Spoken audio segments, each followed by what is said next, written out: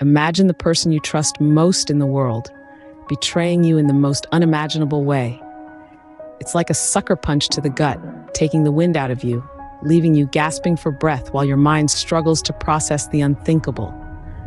The sight of your partner, your confidant, intertwined with your best friend, is a sight that burns into your memory, a scar that time may never heal.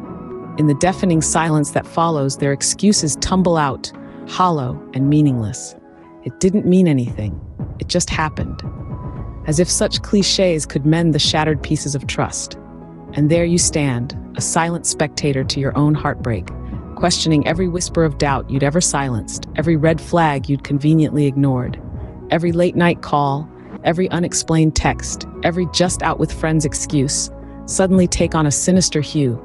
And in that moment, the walls of trust we'd built come crashing down, revealing a house of cards. The days that followed were a storm of revelation, each truth more devastating than the last.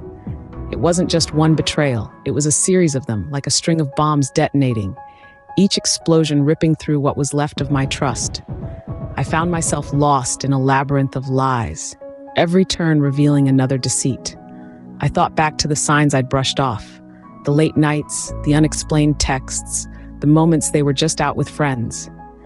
I'd defended them, convinced myself that my friends and family were wrong.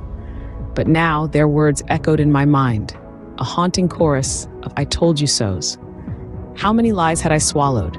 How many times had I turned a blind eye, choosing to believe in a facade rather than confront the truth?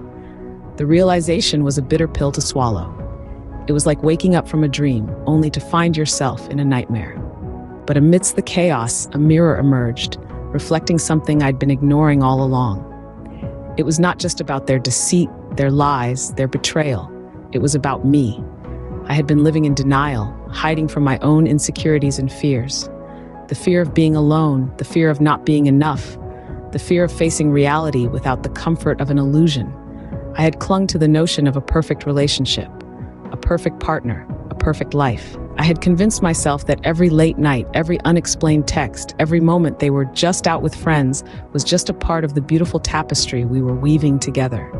Each thread, an intricate lie, woven with expert precision. I wasn't just betrayed by them. I betrayed myself. The mirror reflected not just their infidelity, but my deepest fears. The betrayal wasn't just about their infidelity. It was a mirror reflecting my darkest fears. Stripped of illusions, I stood at a crossroads. The path on the left led back to a past tainted with deception, a hollow echo of what once was. The road on the right, though uncharted and daunting, promised healing and self-discovery.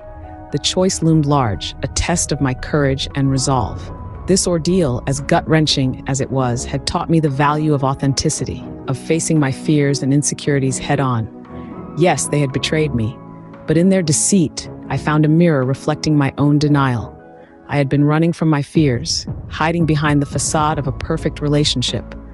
Now the facade was shattered. The ugly truth was out, and it was time to confront it, to confront myself. The journey ahead was fraught with uncertainty, but it was a journey I had to undertake. It was time to face my fears, to heal, and to rediscover myself.